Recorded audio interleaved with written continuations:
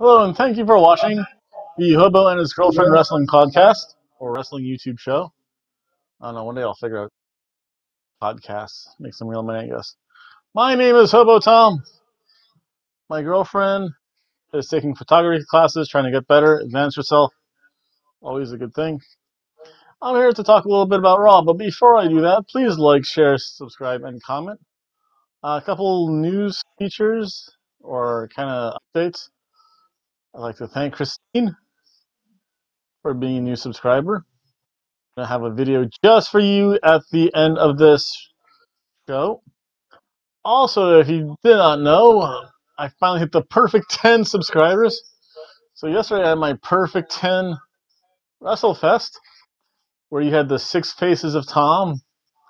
You had Hobo Tom, Tom Von Break, Dr. Keller, Evil Tom, Corporate Tom, and Old Tom. We're off in the ladder match. Again, that was all to see something that at the end of the night, or end of the show, then you had the Battle of the Brothers Keller in a steel cage, the bestest ever girlfriend championship match between Princess Ikochi and Mistress Heather. Then you had Aiden Awesome versus Crazy Liam. And then finally the culmination. We have the new Under the Bridge champion. To see who won that championship, you have to go online. On my channel, again, it's kind of like the one WWE 2K17 game. Also, on Thursday, you might have a chance to see me, Hobo Tom, not in this shirt, but you'll know what t-shirt I'll wear, at the Multicultural Center here in Daytona Beach, because NXT is coming to town. Just got my ticket. I'm going to the show, baby. So let's talk a little bit about Raw. Let's talk about what I'm supposed to be talking about. Raw was odd, because I know it was the show after the main event, or the pay-per-view. Wasn't really that many recaps, so it wasn't recap heavy. It wasn't good though. It was weird. So let's start off. And Kurt comes out, starts to almost shoot on Brock Lesnar. He says, "I'm going to strip you of the title if you don't make us friends." Oh, also in the news, Masa Saito unfortunately passed away. Moment of silence. I want to say he wrestled with the Orient Express under Mr. Fuji. Again, I always kind of sad to hear when wrestlers. I want to say, I don't know the exact cause, but I think it's those natural causes. Again, he's been around for a while. I want to say I think he passed at like in the 70s, maybe early 80s. So, unfortunately, he did pass. Fortunately, I guess you could say it was a normal passing, unlike Rick Rude, who passed away way too soon. And you can go through a whole litany list of wrestlers that probably passed way before they should have. But let's again get back to Raw. Then you have Kurt Angle shooting on Brock Lesnar. I'm gonna strip you of your title if you don't come out to wrestle for SummerSlam. Paul Heyman comes out.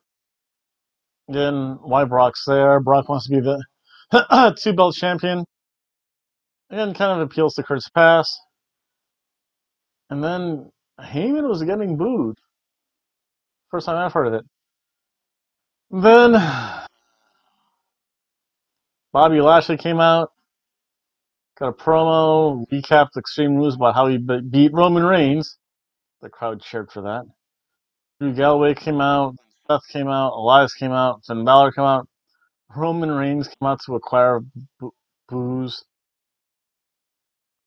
So, again, there's going to be the setup for the three triple threat matches. It was okay. Oh yes, I love people who have signs. Hi Harley, good to see you. So the first triple threat match was Drew McIntyre versus Roman Reigns versus Finn Balor, and it was okay. I mean, he's really beginning to become the master of the roll up. He's really winning, and he does the roll up a lot. I know every so often you'll see wrestlers do it. I've never seen people do as many roll ups as Finn Balor though. It was a really good first match. I mean, the super did have the superstar quiet. It was a really quiet crowd though. It was weird. Again, this match, because of its qualities, and I'll go over some of them. The cheeseburger. Burgers are good. This match was good. And I think that's the highest rating I give this whole card or this whole show. Again, we had Silver Balor. Again, this is a high flying Balor. For a while, I thought Drew could win. I mean, he was just tossing Finn Balor around, taking what Roman could give and dishing stuff out. Again, Drew even flies over the ropes. Amazing. Oh, then there were chair shots. Crowd starts going crazy once the chairs come out. And it was kind of fun. Again, remember in the triple threat match, there is no DQ. I mean, well, Roman Reigns won, but he like cut himself really weird. Because at the end of the match, you could see like blood coming on like I think during the spear, he must have clipped it like the side of his head against Finn Balor's elbow. Or it was something really weird. It's it wasn't a planned juicing. What wasn't a blade job? It was it was a juice the hard way. I don't think he meant that. Again, when Finn Balor was doing good, you were too sweet. Woo woo. And the next segment, Kurt and Bailey. Someone's getting to SmackDown. Yeah, it does get weirder though, and we'll hear about that later on the show. Again, I'd like to say hello to everyone from Cultaholic. When you guys came to Orlando, you guys actually talked to me. That means you, Jack the Jobber, you, number one in my book. So again, Dolph came out, kind of recapped things. Bobby Roode came out in a New Japan Pro Wrestling style challenge. I challenge you for the title. Dolph said, "You're going to challenge me, but it's not for the title." It was okay, but it was a slow match. Something just seemed off with the crowd. They were quiet, and that's weird. And again, it was a slow match, and it was good, fun. But it was a ham sandwich match. A ham sandwich is a good sandwich. Bad, but then it's okay. Just really slow.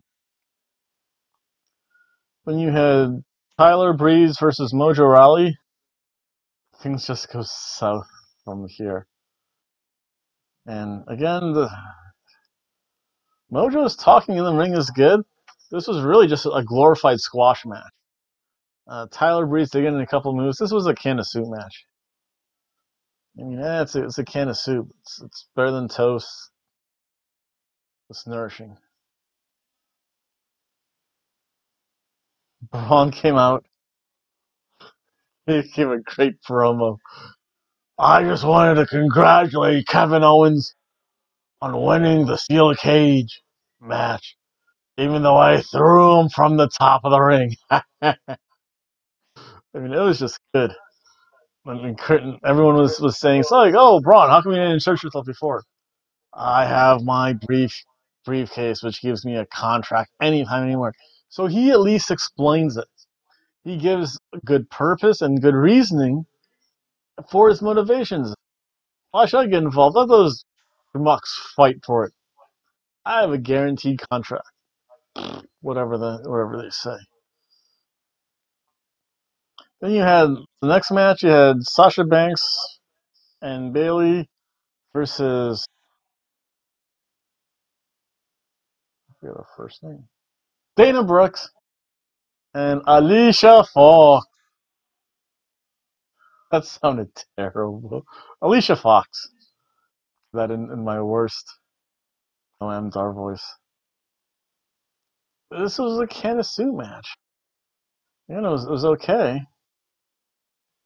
I still think Bailey is turning heel, but oh, Bailey, you need to wear a bra or more padding.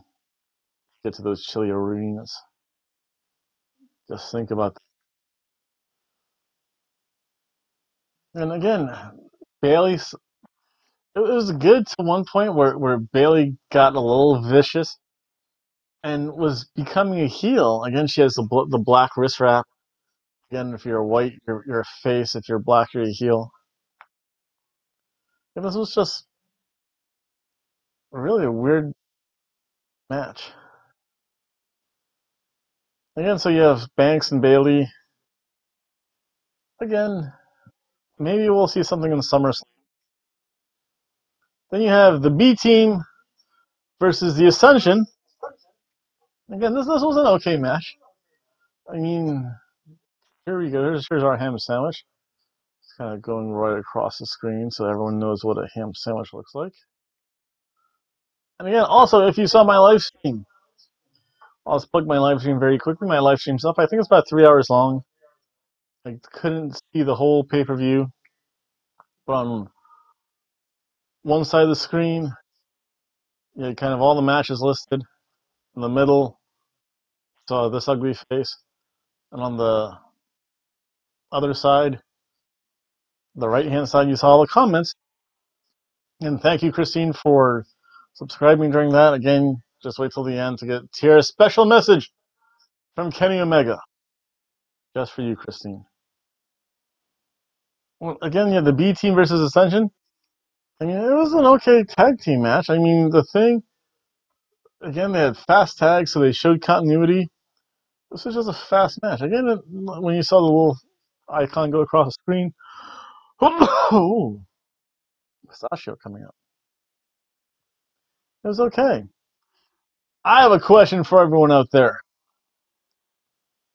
And this goes back a little bit to this match, because again, the B team won, and they started to go crazy with their celebrating. What was a better a post-show table spot, either for Talking Smack or this pay-per-view? Was it Bo Dallas sliding down the table, or when Miz and Maurice was making out on the table for Talking Smack and left Renee just feeling very awkward? You decide, let me know. I'll let you know what I think about that. The other thing, I mean, Corey Graves, he's all done with the Woken Universe. He's funny. And then you had some recaps. You had an Alexa Bliss promo. Ronda got her hairstyle and her UFC fighting style with all the braids. And it was okay. I forget if it's this point or the next point. Somewhere.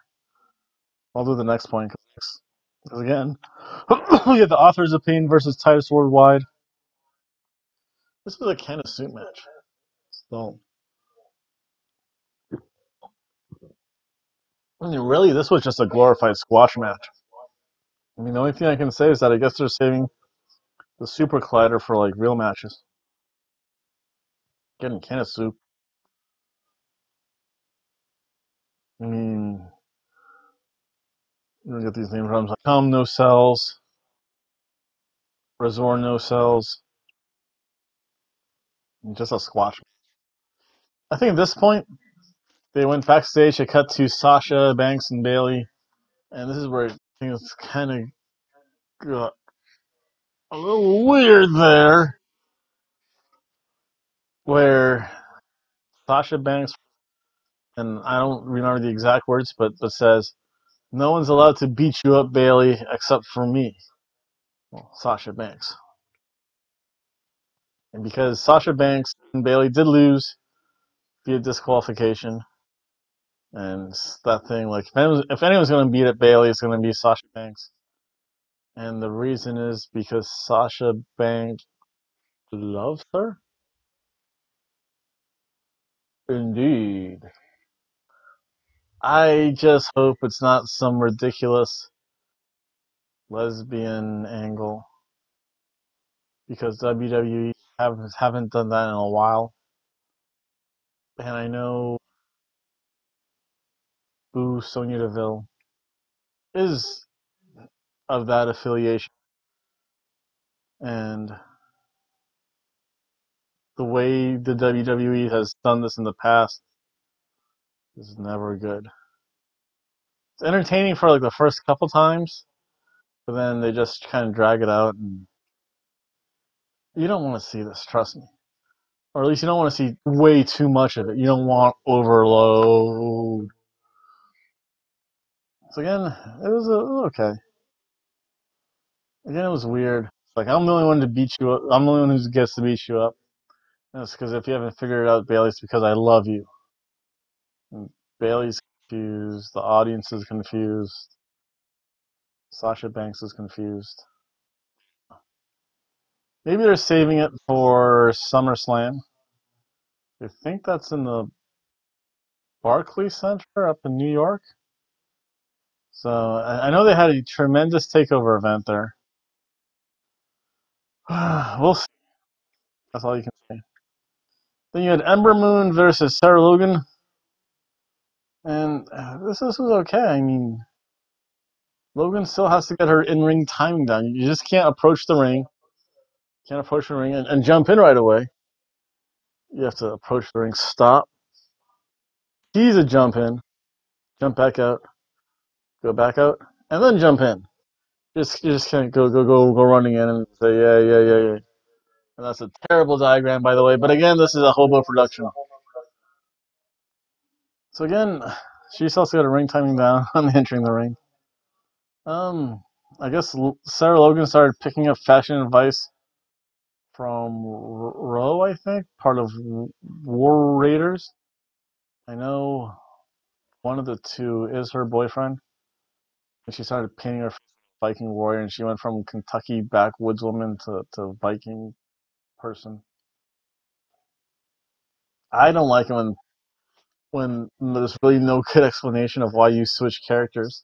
Like, I understand the whole Goldust persona constantly switches. I think a few others have switched back and forth. The Undertaker did a couple times from the original Undertaker to the American Badass. That's because the original Undertaker died. And then he came back to be like the hybrid badass, American Badass, Undertaker person. So it works for some, but you have to explain it more a little bit. Ember Moon, one of these days, she's going to have a wardrobe malfunction. It won't be up top. It'll be down there, folks. She's going to have a V-shot one day. Things I can get away with saying without my beautiful, most amazing girlfriend present. It was an okay match. Yeah, this was another kind of ham sandwich. Another ham sandwich?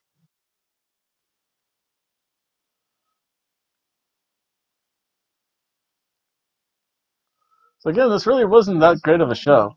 They did have a lot of wrestling, which is good. Not a lot of recaps, but I don't know. The matches were bad. It looked like they were tossed together. It looks like all the wrestlers were like still half asleep.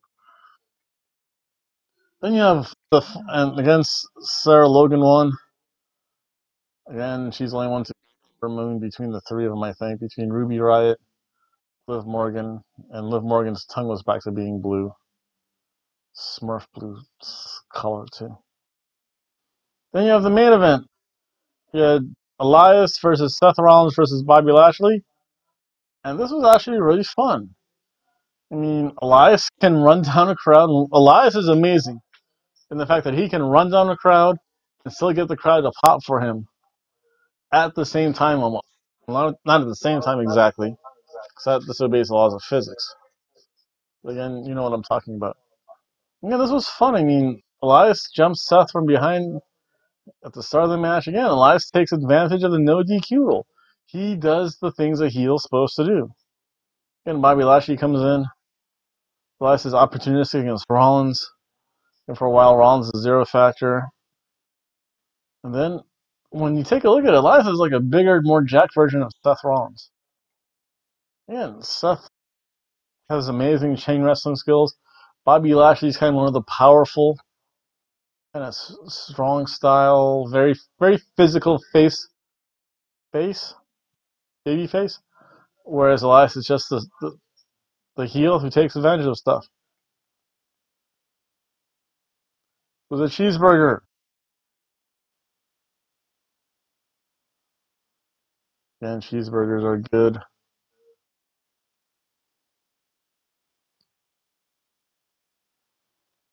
Yeah, there was some yay boo chants. I mean, the problem is, and this might be a really minor problem, but it just sets up for a Lashley versus Reigns match, which is what we just saw. And that was Raw. It was okay. Again, please like, share, comment, and subscribe. And this video goes out to you, Christine. Everyone have a good night, and tomorrow I'll put up my SmackDown reactions. Tomorrow night I'll put up my Lucha Underground reactions. Have a good night, everyone. Or morning, depending where you are. Bye.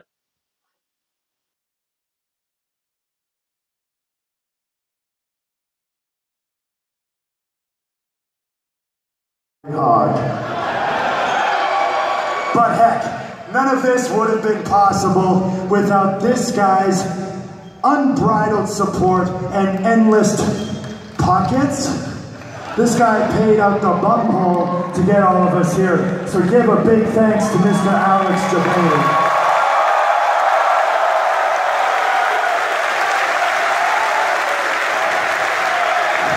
I'm also going to thank my very special partner in crime, Busa. He hates planes, he hates traveling, but when he heard that this show was important to me, he made the flight out just for you people.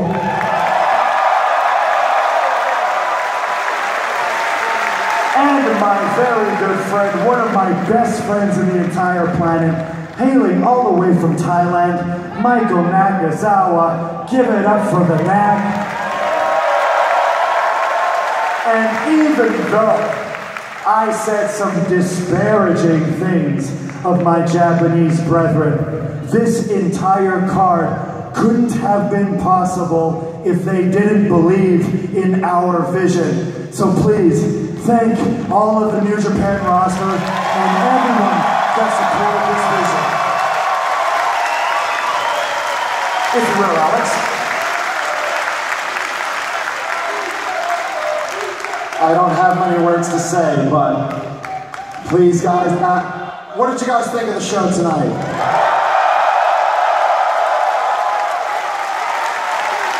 This honestly, is a community effort.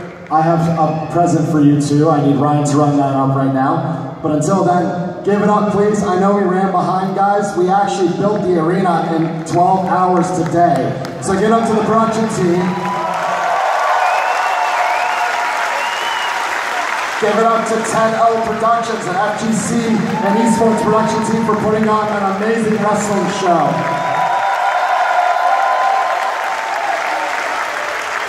And most of all, guys, we would not have been here if it wasn't for each and every one of you that wanted this to happen. Kenny, for making it happen. For always coming. So I want to present to these two guys, my champions of the night, a very special CEO Cross New Japan Pro Wrestling Championship belts.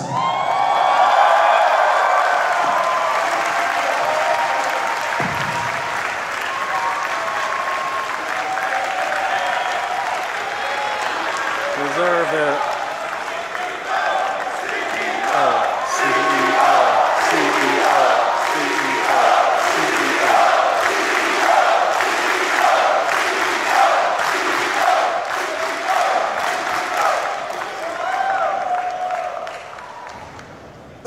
But alas, I must bid you all adieu.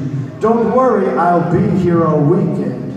So, for now, and if you want to see us play some Fire Pro Wrestling, catch us tomorrow at 2 p.m., I believe. It's time to say goodbye and good night, bang!